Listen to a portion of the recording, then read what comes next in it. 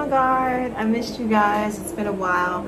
I haven't been recording because I've been working on me. Yes, I've been working on me. So where do I start? Let me start by saying 2020 was challenging for all of us. And for me, throughout this pandemic that we're still going through, in 2020 I put on so much weight. In April, about March or April of this year, 2021, I was like, it's time to get this together. Went in, had a physical with my doctor, and all my levels were up. My sugar was up, my pressure was, cholesterol is up, like everything was out of whack. So my doctor started talking to me about like medication to possibly take to control everything, and I was like, well, let me just adjust my diet because I know I haven't been eating right. So give me a chance to do that. And she said, okay, fine, I'll give you. We'll do 3-month check-ins. And when you come back, we'll check your levels again. And if things are, leveling out and good, then you just continue on your weight loss journey, doing it the healthy way, and also getting everything back level. Went back, checked in, lost quite a bit of weight. To date, I've lost 28 pounds, which I'm very proud of. And my doctor said, okay, 3 months from now, which will be in October, we'll check back again. If you've lost more weight and your levels are going down, we won't do a medication thing, and you'll just continue doing this. She said, because you have the ability to turn all of this around if you change your ways. If you change your horrific ways. So this channel now is going to be more about cooking easy, delicious, yummy dishes, but they're going to be on the healthier side. Instead of having as many, like heavy fried, sweet, all those types of dishes that we know are no good for us but are good every now and then, I'm going to be focusing more on things that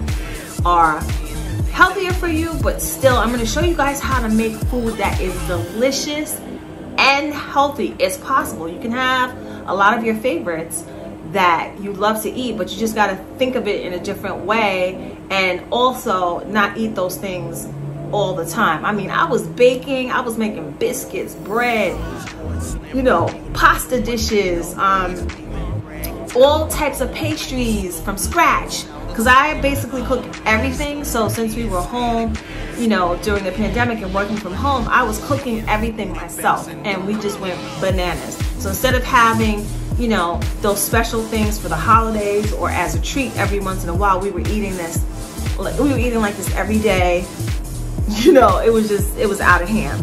So I'm gonna show you things like, my favorite sugar-free items that I use so that I still can have things that are sweet without eating a massive amount of sugar. I'm gonna show you guys how I cook in a low-carb way, not keto, but just carbs, but less of them. I'm gonna show you like what my day-to-day cooking looks like on a healthier perspective. If you guys follow me on Instagram, you've seen the changes. You've seen me like making all this like amazing, delicious stuff. And then you've seen me also make amazing, delicious stuff that is more conscious, more calorie conscious. My fingernail popped up. Why? Oh my God. I'm gonna take you along with me, and today I'm gonna start off by showing you guys some of my favorite meals that I eat throughout the week. So let's go. So before we cook, we have to shop, and we have to get rid of all the stuff in our refrigerator and cupboards that we shouldn't be eating. So here's an example of how I shop bi-weekly at Trader Joe's. You can see some of the things that I buy, and then on a weekly basis I go to my local organic farmers market and I pick up all my fresh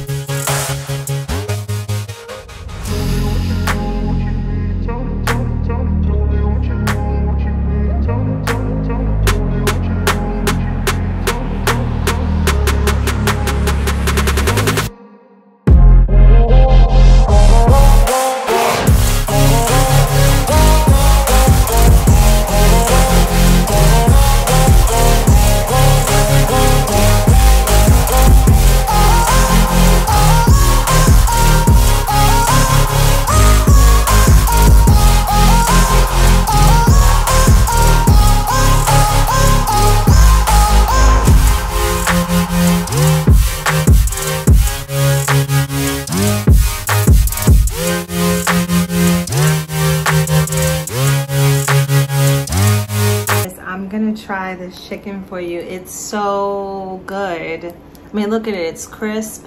It's still juicy. It's browned nicely.